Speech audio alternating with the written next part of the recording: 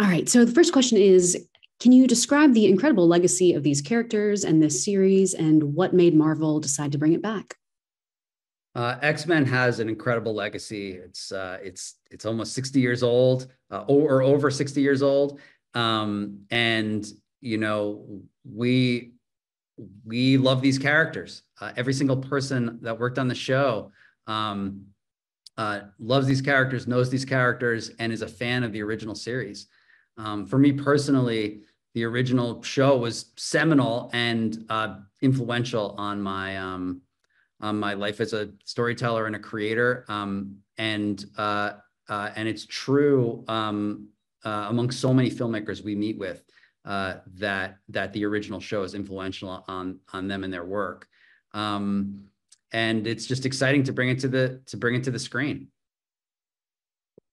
Awesome. Thank you. What elements of the original series had to be maintained, and what did you want to update, change, enhance, etc.? So from the beginning, we wanted to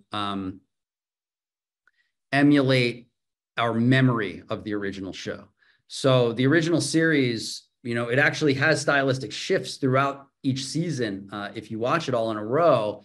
And we analyzed it. We met with Eric and Julia Leewald and Larry Houston, who became consultants on the show, and really were able to explain why they made the choices they made that led to the aesthetic of the original series.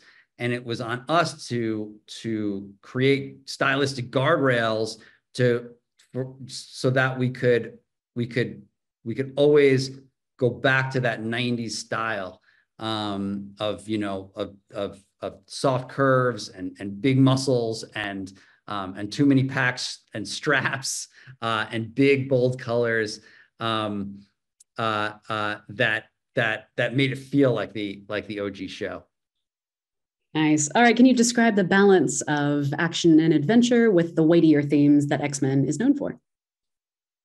They're characters that fight for a world that fears and hates them. So there's a lot of conflict and angst just inherently in the story, because they want to be accepted by society, and it's a society that sees them as a threat.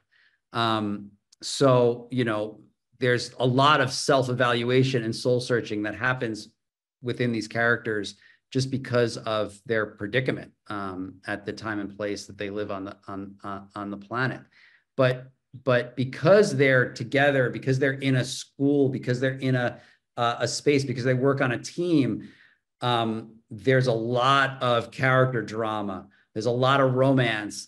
There's a lot of tension, and there's a lot of conflict that happens between characters that we love. And one of the things that makes the X-Men is how many sparks they make when they collide with each other. Awesome. All right. So where does the series pick up, and what are the X-Men dealing with as the series gets underway? So the series picks up just after Charles Xavier is presumed dead. He was assassinated, and if you know the original show, you know that he never actually dies on screen. In fact, he's launched into outer space to go visit Lilandra, his Empress girlfriend on a faraway planet, to see if they can heal him. And in our first episode, we see that there's actually a death certificate for Charles Xavier, and it leaves Cyclops in a place where he has to lead the team, and he does so successfully. But in an ironic twist, which is very X-Men, turns out Charles Xavier left the school and all his fortune and the team to his old friend and biggest rival, Magneto, who becomes the new leader of the X-Men. Nice. You may have already answered part of this, but how do the episodes progress, and what can fans expect? So the episodes progress, week by week, and there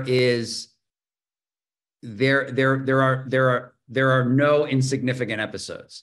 It's a 10 episode series. Each one moves the story forward in a bold way.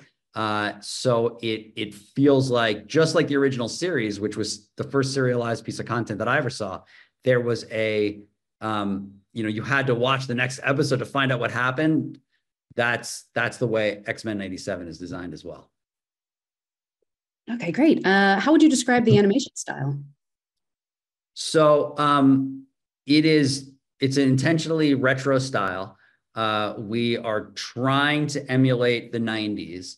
And it's easier said than done. We live in, and make work in 2024 where almost anything we can conceive of can be conjured on screen. So through many conversations with the original show creators and our design team, we were always arcing ourselves back to the 90s. For example, we're all fans of anime, and it's very easy to kind of go in a very angular direction and a very dynamic kind of like deep space choreography. And we had to put limiters on ourselves to make it feel like the old show. That meant curves, that meant bold lines, that meant flat space, and not moving on the Z-axis unless we really had to. Now we break those rules all the time, but we break those rules with a lot of intention. So for example, in the first episode, when the jet gets ripped open by a Sentinel and Cyclops flies out, suddenly we move in deep space, and it just brings the whole thing to life in this impactful way. So we have kind of a code of ethics, and then we intentionally break it when we need to emphasize something to kind of have a massive impact. Cool. What drew you to the Newton brothers, and how does the music enhance the storytelling? So the Newton brothers, they're amazing musicians. They like everyone else on this show, they love the X-Men, and they love that original series. So when we met with them, it became very clear very quickly that they were the right guys for the job. And they obviously reworked and reorchestrated throughout the series that iconic X-Men theme, but they also took in the entire score from the original series and were able to modernize it and enhance it in certain ways. But like the art style, we're going for a feeling, we're going for a vibe, and had to we're guided by the same light we all were, which was to revive our memories of this thing. What do you think will surprise fans about the new series? There's a lot that's going to surprise fans about the new series. The story has twists and turns that you don't see coming. It has extreme highs and extreme lows. It makes you laugh, and it makes you cry. I mean, there's episodes that I've seen, over a dozen times, and I still cry when I watch them. So there's lots to surprise audiences with this one. Awesome. 2 more questions. What does it mean to have this title launch the brand?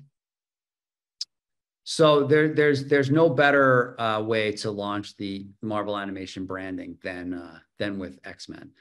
It was a show that was so fundamental to so many artists and creators that we've worked with over the years. As an animated show, it was one of the most influential shows for a lot of people, in my generation. And I can't think of a more fitting way to reveal the Marvel animation logo. Awesome. Why was now the right time for this series? I remember when we first met with the Leewalds, they told us, that they met with Stan Lee when they made the original show, and Stan, how much Stan supported them, and that they would talk about how when he and Jack launched the book in the 60s, many of those social problems, that the X-Men deal with in their story existed in the 90s, 30 years later. And now here we are 30 years after that. And we still need the X-Men, I think, as an outlet to have some of these conversations, and to be a reflection of our world.